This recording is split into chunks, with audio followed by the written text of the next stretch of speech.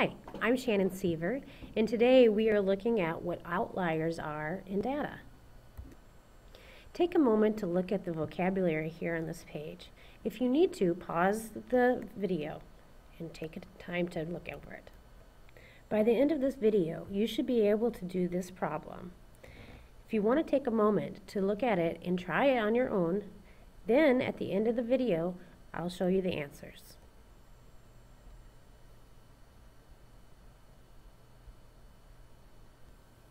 What exactly is an outlier? Well, it's a number that is kind of an oddball. It doesn't seem to belong with the rest because it's either so much larger than the rest of the numbers or much smaller than the rest of the numbers. If you look at this list of numbers here on the screen, you'll notice that the number 11 seems to be larger than the other ones.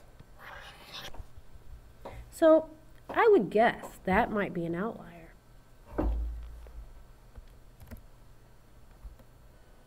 But how can we know for sure if it's an outlier? What do we do? Well, let's check that out. If you look down here below, I'm going to show you the formula of how to find an outlier. But the first thing we need to do is put these numbers in order from smallest to largest, just like you would do if you're finding the median. So let's do that. So our first numbers here that are smallest is the number 1. I'm going to cross that out and write it here. Then we have 1, 2, 3 threes, 2 fours, a 5, a 7, an 8, and finally the 11. So now we got them in order from smallest to largest. Let's find the median. Cross them out until we find the middle number. Just keep going back and forth. So now we know that the middle number is going to be here between these 2 4s. Well, the middle of 2 4s, that's just a 4. So that is our median.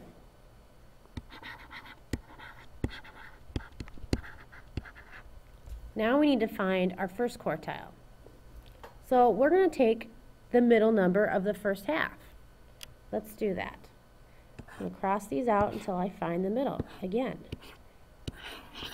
This one is our first quartile. I'm just going to say first Q for short. We'll do the same thing with the second half. Cross it out. Here we go. This is our third quartile, or our third Q.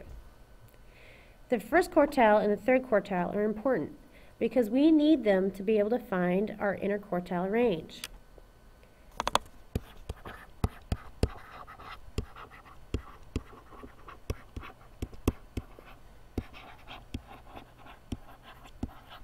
In order to find that range, what we're actually going to do is subtract Q3 and Q1. So Q3 minus Q1, which happens to be 7 minus 3, is 4. On the screen before, we found that we had a first quartile of 3, a third quartile of 7, and an IQR of 4. We're going to put these into a formula, as seen right here. Outlier data points are found by finding any data that is smaller than the first quartile minus 1.5 times the IQR, or any data that is larger than the third quartile plus 1.5 times the IQR. So let's find if we have any of those data points. So quartile 1 is 3, and we're going to subtract from it 1.5 times 4. 1.5 times 4 happens to be 6. So we're going to take 3 minus 6, which ends up being a negative number, negative 3. If you look at our points over here, you'll notice that we don't have any negative numbers. So we don't have any outliers that are lower than our data set. Let's look at the upper quartile. We have 7 plus 6 in this case because 1.5 times 4 is 6 again. So now we're adding that to our third quartile, and in this case we have 13. Notice that I had originally said that this is a large number and it could be an outlier, but 11 is smaller than 13. So in this case, it's not an outlier. So let's look back at our data again. Here we have on the screen all of our data, but what if we happen to have this weird one that's really way out there? Let's say it's a 20.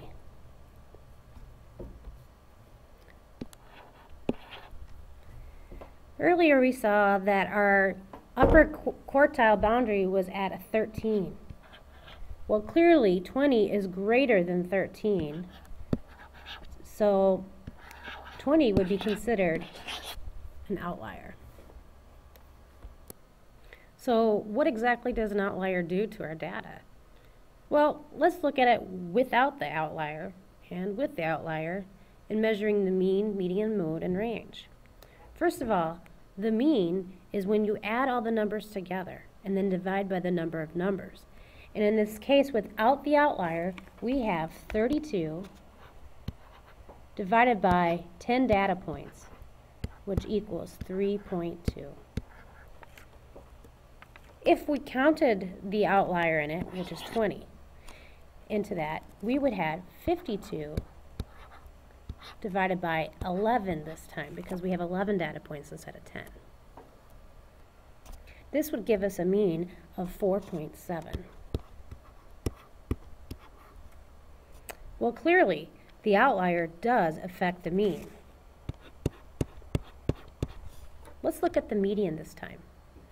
If we're just looking at the first numbers here, from here to here without the outlier, and I cross them out until I find the middle point, once again, it's right between the two 4s. So our median here is a 4. But let's now count to 20 in it to see what the median is. I'm going to use a red pen this time, so we're going to start at 20 and count our way down to the middle.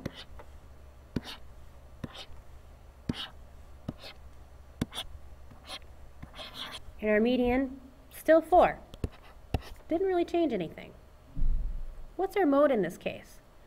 The mode, remember, is the most frequent number.